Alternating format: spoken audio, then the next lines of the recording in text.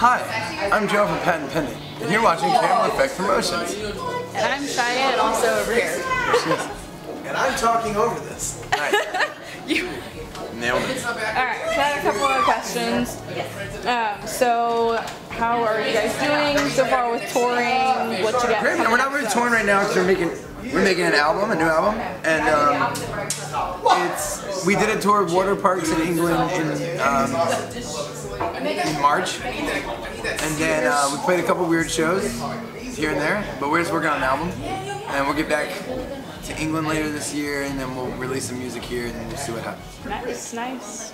Sounds like a fun time. Not bad. My wife just had twins. Nice. Yeah, I know. So what inspired you to start a career as a musician, and what age did you get interested in music? What made you not be a musician?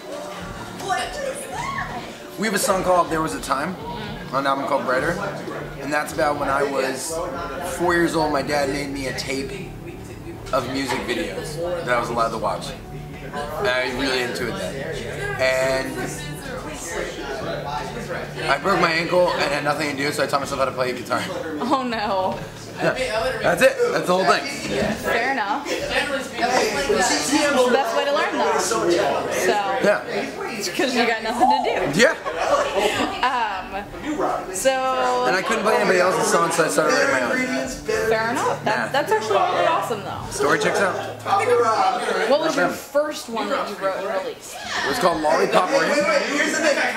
It wasn't the first one that was released, but it was the first one I wrote, and it was eventually released. It is horrific. The words are, when I first met you at the Donut King and I gave you my lollipop ring, yeah, I thought that it was love at first sight, but then I realized that I was not right. Don't write me, don't call me, email me, we're history. Don't care about your ego, have fun with Rodrigo. It is so bad. But it's funny. Just the way you're doing it, I'm sure. It's bad.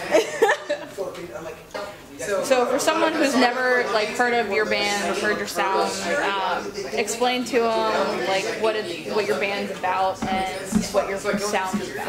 The best songs to listen to. Our sound is bizarre because it varies so much between rock and punk and pop and Motown and twangy, weird, semi-country, everything. We play everything. We're the weirdest band of all time. We love to have fun. We do a lot of anti-suicide stuff, and we say dude in a lot of our songs. If you're new to the gang, I'd check out the songs Hey Mario, Douchebag, and Brighter.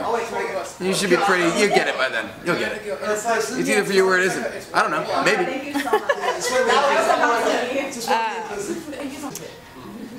So, what's your first concert you went to? I went to a Ninja Turtles concert. What it was about? What was what? What was it about? They were a rock band. Yeah, it was awesome. They had flying Z guitars. Oh jeez. And they fought evil while they were. It was great. Wow. Sounds like a fun time. It was a great time.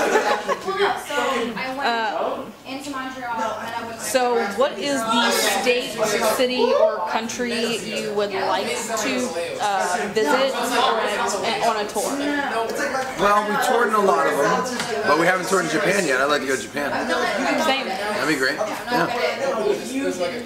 Maybe next year. He said, knowingly.